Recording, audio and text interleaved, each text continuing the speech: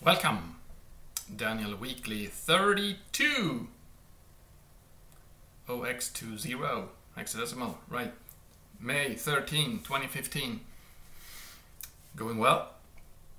I did post. I did finally get my the user poll, the curl user poll 2015 online last week, after last week's video, I think, and it went up and it went everywhere. So apparently I did something right, or someone helped me, or however it worked. But there was a massive response to the poll already in the first 24 hours. So I'm grateful. That's awesome. A lot of people have contributed and said, put their opinions and thoughts forward and fill it in and submit it. So that's going to be interesting to see. So within the first 24 hours, we got over 1,000 responses, and we got almost 200 last year. I mean, during the entire 10-day period we had it up. So I'm going to have it up in 10 days this time too. So it'll be, if you see this, you should go there and submit your feedback, and it'll be up until the 16th. I said that's Saturday, right? Yeah. So it'll be up for a couple of more days, and then I'm going to spend some time to analyze the results standalone, as in just the results for this, and then I'm going to compare how they differ from the last year's responses. I did add a couple of questions this year, so it's not all questions are comparable, but maybe we could spot some kind of trend. I don't know. It'll be interesting. And there's going to be some interesting results and feedback. And I'm going to see and try to figure out how to, use the results from this to kind of create some kind of plan or actions to make sure we'll be even better next year when we ask the same questions again. So, let me say, I'm going to explain a couple of command line options this week as well. I'm going to take 3 options that are kind of related to each other, but I'm going to start with describing a little bit about my work on HPACK multiplexing that is going on pretty fiercely actually these days. So I've been fighting back and forth. Pretty early on I thought I had it working pretty good, but then I added more transfers and I added bigger transfers, and it turned out it didn't work at all. So I got damaged data, and I got some other mix-ups and mess-ups and whatever.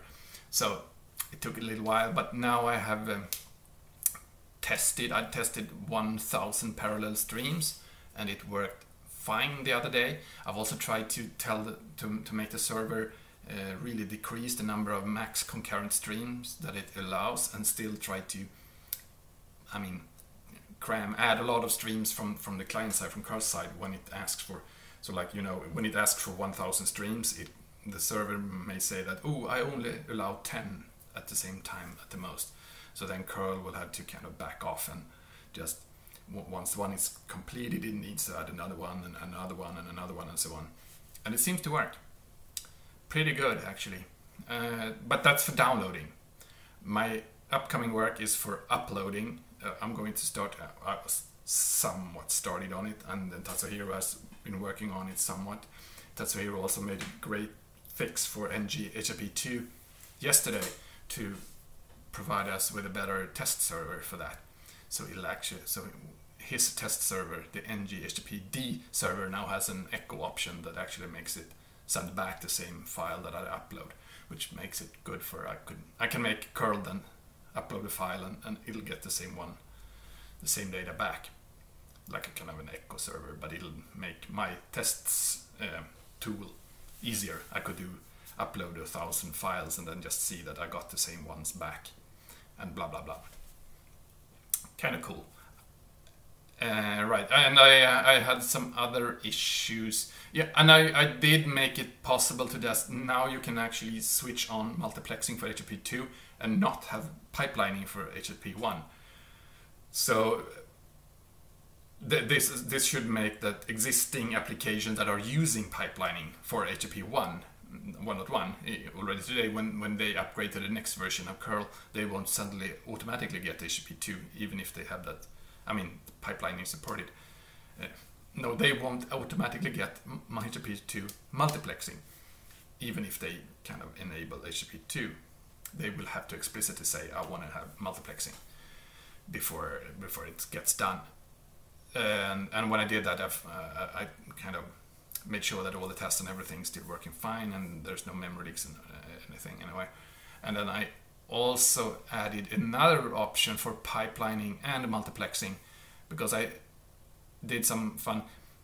When you do a number of connections at the same time with curl, like if you want to do 10 transfers or you want to do 100 transfers to the same host name, and you say, I want to do this pipelined or multiplexed or both or either one, so you create 100 transfers, and curl then it sees that, yeah, it's the same host name, but if you're adding them at the same time, it won't find any connections present to pipeline or multiplex on, so it'll instead create a new connection. And so if you add a lot of those, yeah, maybe the last connection, no, the last few transfers might use one of the earliest connections, but in reality it'll basically open connections, new connections for all of them, since curl then prioritizes to make the transfer now rather than wait. And I added an option now called curl, but what did I call it? Wait pipe wait.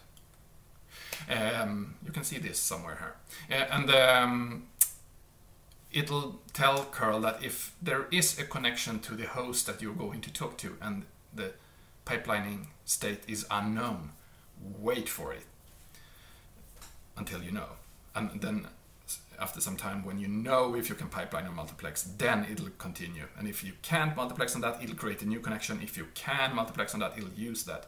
So it'll make, basically, if you make a client then that speaks to a certain site and you make 1,000 connections, no, sorry, 1,000 transfers or 100 transfers, it'll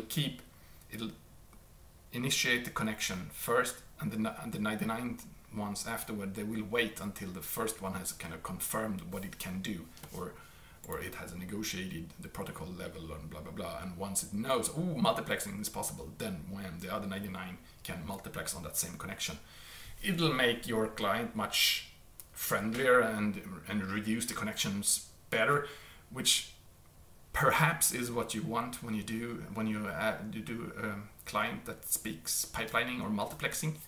Not necessarily, and as this changes the behavior somewhat, I've added this as an option per transfer, and it'll be off by default, so it won't wait for a connection by default. It'll still act like before as by default. I know we've discussed this on the mailing list in the past, so I think this is a good fix. This was also became possible because I kind of added this unknown state. We didn't have that unknown state before. Previously we had a boolean, no pipelining. So we didn't really know, we didn't really keep track of the fact that it actually didn't know until a certain point in time when it knows. Now it does. Kind of cool. Here's some fun curl command line options to consider for the future. I've continued down the man page, a couple of more in alphabetical order, but it turns out it's not really alphabetical.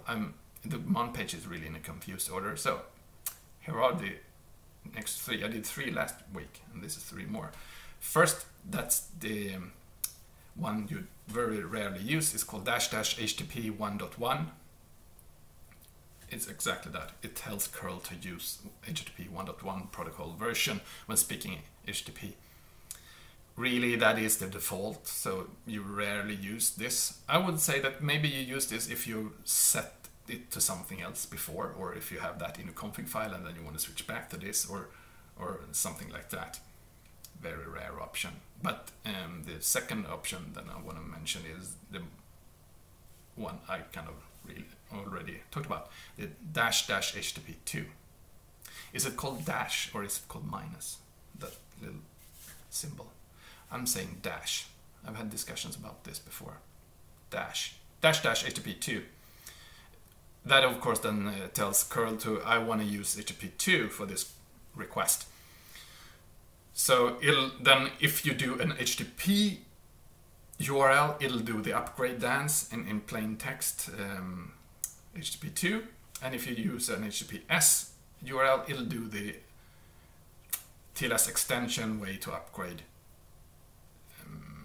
to HTTP2. And I'm saying TLS extensions because it'll use one or two different extensions for switching to HTTP2, and those extensions are ALPN. That is the official way to do HTTP2 for TLS.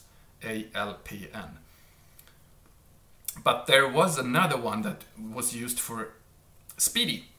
And since Speedy was around a long time before HTTP2, a lot of the early servers, and still a lot of servers, support this other extension called NPN. So you can, usually you can negotiate HTTP2 with NPN2. And curl uses both, as long as the underlying TLS library support them, it'll use them. So if you use --HTTP2, you will get an HTTP2 connection, or an HTTP2 transfer is if the server supports it. Cool. There should be no harm in using that pretty often, but if you're doing it in plain text, I mean in HTTP://URLs, you'll get an upgrade header in the requests, and also if it actually does the upgrade, it'll be some extra round trip. So there is a slight performance penalty then that you don't want.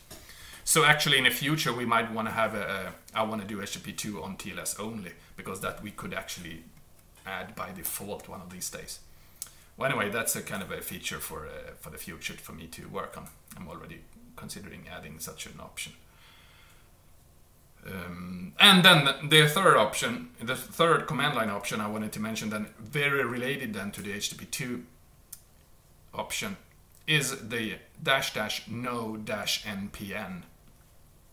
Is actually called --npn, but you wouldn't ever use npn just like that, because that would enable npn. But when you're doing HTTP2, for example, to an HTTPS server, you can actually tell curl to not do this with npn. That's the old TLS extension used for Speedy before, and as I just mentioned. So you can actually tell curl that no, in this connection I don't want you to use npn. So I'd use --no-npn. Fairly unusual option to use, I would say. And I would guess that you use that for debugging or testing, or when everything else fails, you can try that. But that should be a rare beast. Never use that. I don't think I've ever used it myself, even. And then I think I'm probably one of those who have used curl the most for HTTP2 servers, perhaps, or perhaps not. I wanted to mention that the HTTP2, those were the command line options. We're done for this week. HTTP2 is becoming RFC 7540, and HPACK is becoming RFC 7541. HPACK, of course, being a mandatory part of HTTP2, so they're not really separable, but those are the two RFC numbers that have been allocated for it. We could see that in the IESG's notes that were updated this week. Is there going to be any HTTP2 enabled curl in any big distro soon?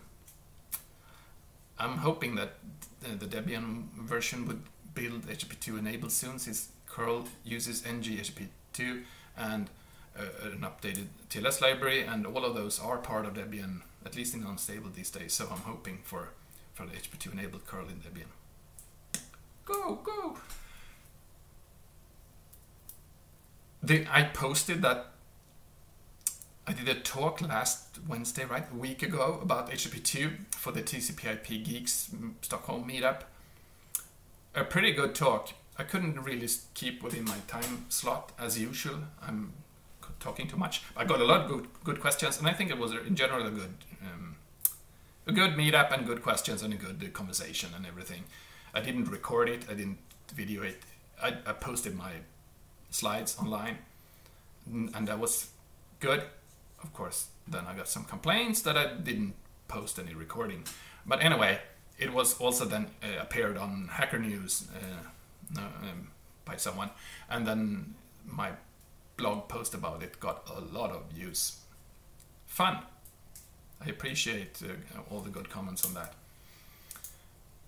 On my multiplexing work in general, yeah, I already basically said that. I reported about that. I'm going to continue doing. I'm right now working on my upload tool to do like any certain optional number of simultaneous uploads, and I'm going to make sure that they are uploaded and they're echoed back by the server and written down to the files properly, so that all the uploaded files get uploaded properly and sent back properly and stored. And voila, that should work. And it should work kind of fast enough too. I'm not going to measure exactly, but I don't want to have any notable weights anywhere. I'm going to track the logging and everything. And of course, you can find all my test tools and all the source code on the GitHub repo too. That is, I'm posting all this. I'm committing and pushing all these commits fairly often, so you can keep track of this.